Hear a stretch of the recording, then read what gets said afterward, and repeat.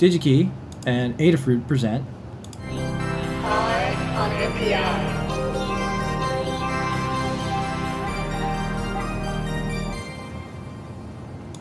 on NPI this week, Lady Ada, is from Bosch. That's right. I'm excited because I actually heard about the sensor a while ago, the BME688, but it's finally in stock at Digi-Key. And I didn't really want to do an NPI unless you could actually go and pick it up, and they have a lot in stock. So this week's NPI is from Bosch Sensor Tech. They make all sorts of sensors, including some of our favorites, the BMP280, BME280, and of course the BME680, a lot of very popular sensors. So this week's is the BME688. You can see here it's got the 688. Sounds familiar, right? Sounds a lot like the BME680. That's because it's very similar to the BME680. The BME680 is, I think the B is for Bosch and E is environmental. And the 680 stands for, it has pressure, humidity, temperature, and gas sensing capability. So this is a sensor that we've already stocked, the BME680. And the 88, or the 688, is the next generation of it. And what's really cool about the sensor, the 680, is that it's like the only sensor we've ever seen that can do pretty much all of your environmental sensing in one package at a really good price. It does temperature, yes. It does humidity, yes. Barometric pressure, so you can do altitude as well, and gas sensing, so you can do environmental sensing of volatile organic compounds, so like air quality sensing as well. So what's new with the 688? Well, the 680, I'm glad you asked, because I also was like, what is new? So when you've got, the way the gas sensor works, it's called a metal oxide semiconductor, and basically there's an exposed oxide layer that reacts with gases in the environment, like you can have it react with methane or alcohols or there's carbon dioxide or carbon monoxide, whatever. And when it reacts with them, the resistance of that oxide layer changes. And the thing about oxide sensors is this is pretty much the only way that we do solid state sensing. It works quite well. It's inexpensive, but there are some variations from sensor to sensor. And not only that, but temperature and humidity affect them. So you having the temperature and humidity sensor in the BME680 is handy because you'll actually use the data to normalize the gas sensor data. But I think what the folks at Bosch realize is that anytime you have something that's dependent on another environmental factor, you might be able to kind of use that or abuse that in a different way. So in this case, the BME688 has this heater underneath that heats the metal oxide layer, and what that can do is first, of course, get any water condensation off of it, but can also change the reactivity of that metal oxide layer so it reacts differently to gases. And by changing the heater profile, by changing the heat level quickly between multiple different levels and doing different measurements, you can kind of sense different things. And maybe not like a specific, it's not like, oh, this heater profile is good for methane and this heater profile is good for, ethanol. It's more like if you go through these cycles and you try to measure a scent or an emission, you might be able to detect it from other emissions. So let's talk about what that means. So each BME sensor has the heater profile and the duty cycle. Like I mentioned, the heater profile and duty cycle is that microheater that when you turn on and off, it's set to different settings.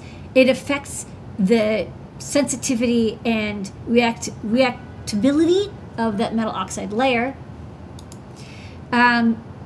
You can try multiple different profiles and then expose the sensor to what you want to sense and collect data. And again, what are you actually sensing? It's kind of not clear, but by looking for patterns of data, you can then train an algorithm, like a machine learning algorithm, to look at those changes based on the heater profile to detect differences or unique scents. So to do that, they recommend going with their dev kit. This dev kit's not available quite yet, but it'll probably be available soon on Digi-Key. It has Adafruit stuff in it. It has a Huzzah 32, an ESP32, and then on top it has a feather wing with 8 BME 688. So it's a bit of a kit. It's also got 2 buttons, and it's got an SD card slot as well. And the reason it has 8 of these, you're like, why do you need 8? Do you need 8 for your final thing? No. The reason you have 8 is you can have each one have a different heater profile. You can also have Each one just because each mock sensor is a little bit different in general, so you can have 8 different data samples, so you can make sure that you're not being too specific with your training data. You want to have like multiple data points to because again there's this variation from sensor to sensor. But you program it with the code that Bosch gives you. There's an example that you load onto the ESP32. And then in their video, for example, you can put it in some espresso beans and you take 30 minutes worth of data. You can put it in filter coffee beans and take 30 minutes of data, and you can of course leave it on the table, not exposed to any coffee, and take data. And then the dev kit saves that data to an SD card, which you then pop into your computer and load into the AI Studio from Bosch, which is a software that runs on Windows that takes that particular data file, and here you open it, and then will plot the data. So here you can see the plot. So you can see, you're like, well, what's the purple, red, blue? So those are different. There's kind of, actually, if you look at the bottom, there's actually kind of like red, yellow, green. There's a couple different colors. And the top one also has 2 traces. So these are the 8 different sensors. And you see that they all kind of follow along each other, although there's this DC offset. And the DC offset, I think it's just because there's variation from sensor to sensor. Or it could be that they have a heater profile. Wasn't actually sure by watching or reading the demonstration of why there's variations, but I do know that mock sensors do have some. So it could be that this is just, each sensor has enough DC offset. However, if you look at the patterns, you can kind of see the 4 different sections, right? There's the beginning sensor section where it kind of heats up, and then it's exposed to the espresso coffee, and you can see the data drops a little bit, right? There's a little bit of a dip in the cycles. You can see that the heater profile cycles.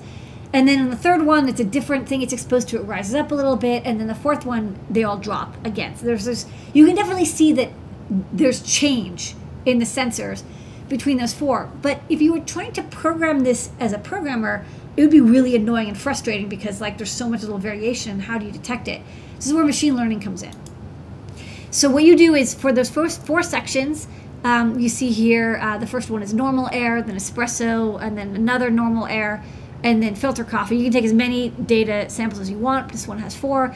You label them, and then the software, you tell it what do you want to train, the 2 classes, and you say, look for the coffee class, class A, espresso or filter, and then the normal air, you put the other 2 measurements, and you say, I want you to train on that data so that you can determine whether or not I'm being exposed to coffee. I can sense coffee. And again, it's not hard to make one sensor detect coffee or not.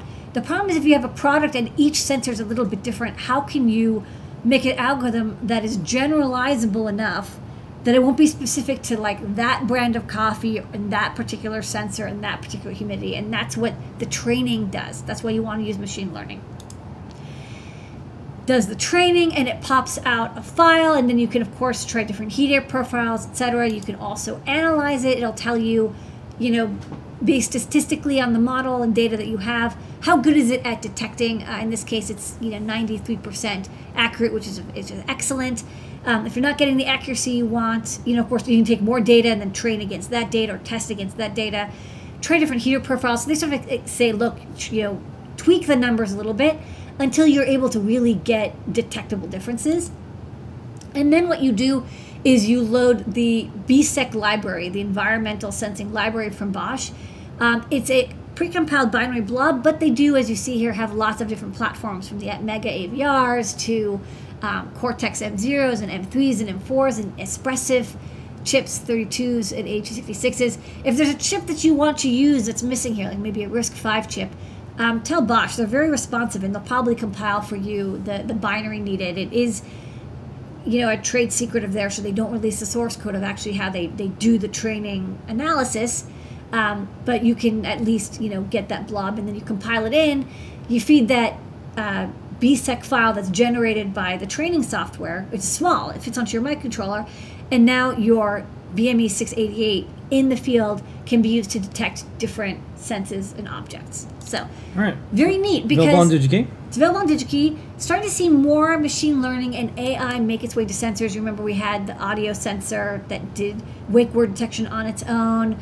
We've had a couple of motion sensors from ST that could do a basic machine learning as well. So we're starting to see more smarts get into sensors. And I think this is a good example of a sensor that has variation. So it's very hard for humans to program it, but it's very, the patterns are reliable enough that you can train, basic machine learning or neural networks on and get good data. So it is in stock. It's backwards compatible with the BME680. So even if you don't use the AI stuff, it's still an excellent sensor for temperature, humidity, barometric pressure, and gas sensing use cases. We have a video. Bosch SensorTech introduces the BME688 gas sensor together with the BME AI Studio, a data-driven software tool to explore, validate, and deploy sensor use cases with the power of machine learning. And it all begins with our new sensing hardware, the BME688, the first environmental sensor with AI. It digitizes temperature, pressure, humidity, and gas data, and by using machine learning algorithms, the BME688 is able to measure and recognize the unique fingerprint of different gas mixtures. Here's an example. Do you like coffee? Let's use the sensor to distinguish various types of coffee. Just measure the smells of different coffee beans with the BME Board X8. Then launch BME AI Studio and easily import and label the recorded data. You can then use this data to create an individual algorithm custom tailored just for your use case. That was just one example. BME688 enables a vast range of new use cases. And you don't have to be a trained computer scientist or neural net expert. BME AI Studio is designed with great user experience and comprehensive documentation to help guide and accompany you while developing your customized algorithm. Bosch is continuing to push AI forward, and with the BME AI Studio, our customers can now bring sensor AI into their own products. Right. And also there's a shuttle board available from Digi-Key if you search for BME688. It's very nice because it has the sensor on the board with breakouts and capacitors. And there's a pinout available. It is set up for I2C or SPI. And we just pushed update to our Adafruit Arduino BME688 library, or 680 library, to work with the 688. It uses the latest version of the Bosch API code for Arduino. Okay. And that is... on NPI.